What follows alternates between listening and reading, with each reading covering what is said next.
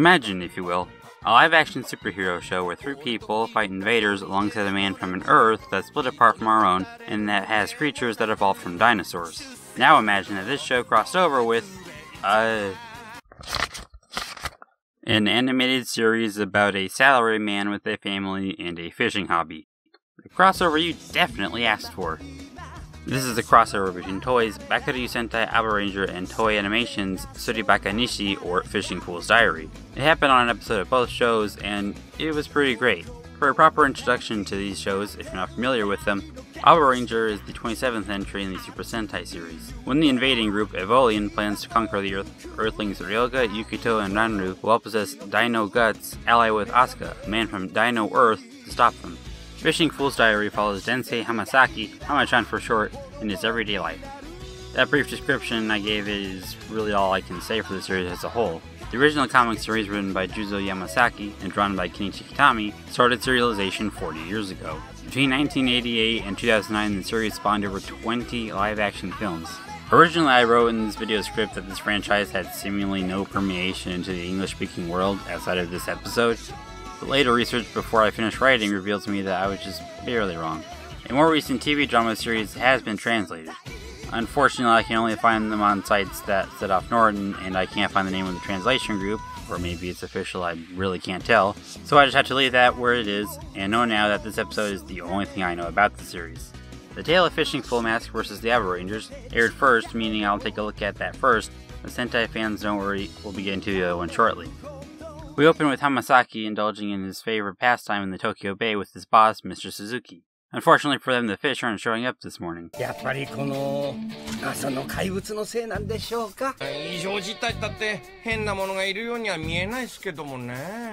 Hamasaki, disappointed, returns home to rest. You kinda feel for the guy. Having one of the few joys in his life taken away for who knows how long, the life of a salaryman can be rough, but at least he has his Sunday morning to sleep in, to recover. Take your time. Be happy. Wait a sec. Sunday morning! That means it's superhero time. Sleep is forbidden. And yes, I know this branding wouldn't actually start until a month later, but hey look, Abaranger is on. Hamasaki's son, Koitaro, singing along with the rather infectious Abaranger ending theme, We Are the One, Bokura wa Hitotsu.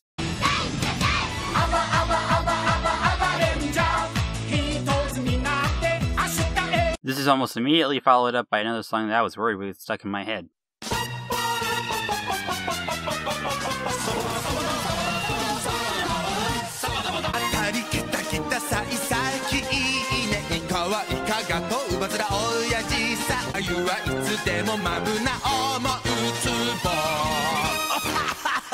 Props to Imagination Station, by the way. This isn't a show they dedicated themselves to subbing, but they still bothered to add lyrics for this opening sequence, meaning they had to incorporate all these fish puns.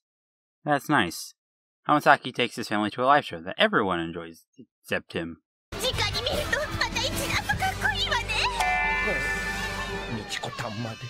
He's not too happy, but puts on a smile for his kid. That night, Mr. Suzuki is out drinking and ends up making the claim that his company can deal with the issue concerning Tokyo Bay. Because I know when I think of construction companies, I think of aquatic monster investigations. Hamasaki runs into his supervisor, Sasaki, on the way up to work, and he finds that he shares his pain.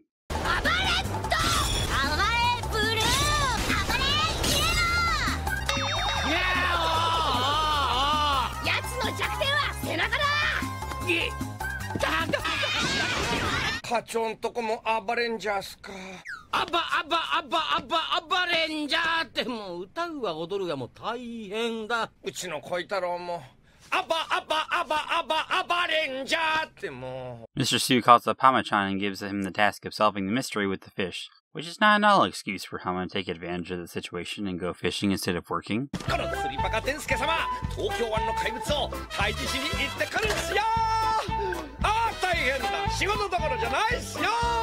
He runs into the classic situation we all try to avoid, where you go somewhere, and your work supervisor, and your son, and your talking dog all decide to tag along. I kid, of course. The dog only talks in the wraparound segments. This is a very realistic show after all.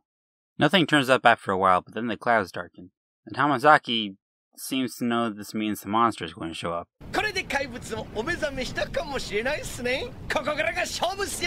What, does he know he lives in a cartoon? The monster looking below finally appears, and detecting their cue, the Abarangers do too, using their teleportation power I guess they have now. They use their weapons against the beast, but that doesn't even leave a scratch on it. Sasaki is knocked overboard only to be saved by...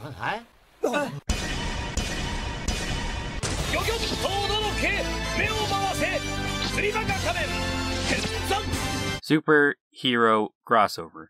You know what's an interesting tidbit about this one? Super Sentai did a crossover with a cartoon fisherman superhero before they did one with Kamen Rider. Seriously. Aside from brief photograph cameos and live performances, Super Sentai and Kamen Rider, two franchises that shared a creator and have been paired alongside each other for so long, did not have a television or film crossover or team-up until 2009 with Samurai Sentai Shinkenger and Kamen Rider Decade. Getting back on point, Fishing Full Mask and the Abarangers team up to fight the monster. Since nothing else seems to work, they decide to use the Super Dino Bomber. But how will they aim that weapon against a super fast-moving target? Simple. Lure it out by throwing Sasaki back out into the water. I guess they just don't have any more of that bait, or he has some hatred towards his manager, which I've never heard of that happening. Super Dino Dynamite!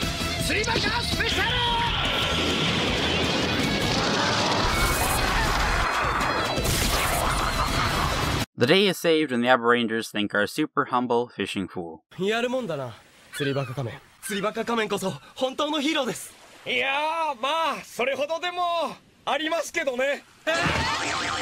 Unfortunately for him, the day is, in fact, not saved.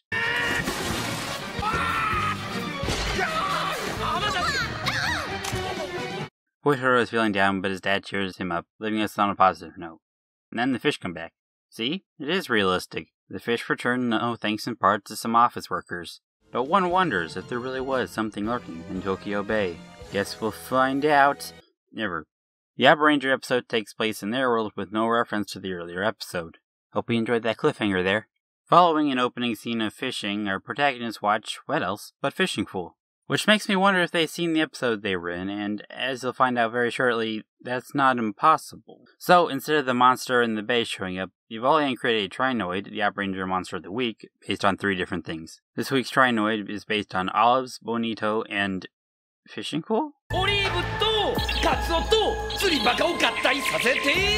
I'll assume they mean his fishing rod, but maybe because it was specifically from the show that what's about to happen happens.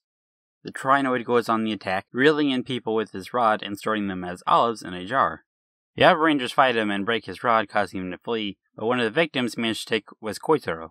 There is a subplot here about the 5th Abaranger, Abare Killer, fighting and avoiding the main story this week, but we're just gonna avoid that for this video to keep it focused. Abaranger no minasan! Koitaro o sagashite kudasai! The best part of this is Ryoga's reaction. He's just so happy to hear that this cartoon character has heard of them. But let's take a step back to look at this scene. The Abarangers live in a world in which Fishing Fool is a TV show. Several of the people here have seen it before. After one character is pulled out of the show into their reality, Hamasaki acknowledges their presence and asks them for help. This surprises them. The TV is talking to them. Hamasaki watches them from the TV show he watches with his son. The Abarangers have just been told that they exist in a TV show. They have no reaction to this. I'm just going to put a pin in this thought for now and stay on track with the summation, but yeah, it's something. The gang begin the hunt for the Trinoid, TV included. Hamasaki expresses some concern that his son is being hurt, but Ryoga reassures him.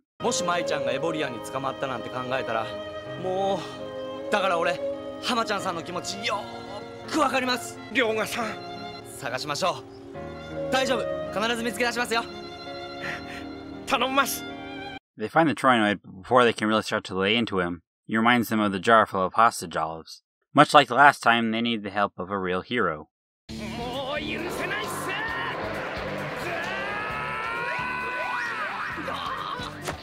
He's out of breath because he's not only jumped out of his reality, but because he had to transform into his fisherman outfit. Not the Fishing Full Mask outfit again, but another set of clothes that he wasn't wearing earlier. He saves the hostages, the Abarangers blow the Trinoid up, and the Bakuri show up to fight the giant version.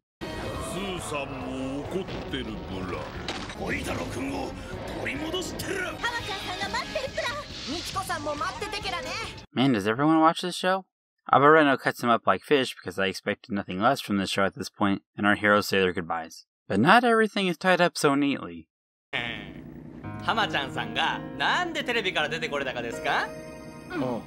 Well, that's simple. The Trinoid tore a hole into their dimension and Hamasaki jumped through it.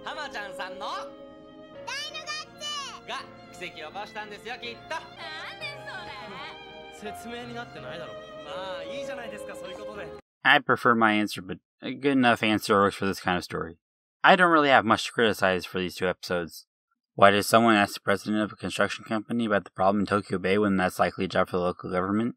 Doesn't matter. The meta layer thrown on top of Ranger is something kinda weird, but it's definitely not something that ruins the whole thing. It's just one of those things where when you're watching a show that has to be put out every week, you learn to gloss over some things, and I definitely think this is one of them.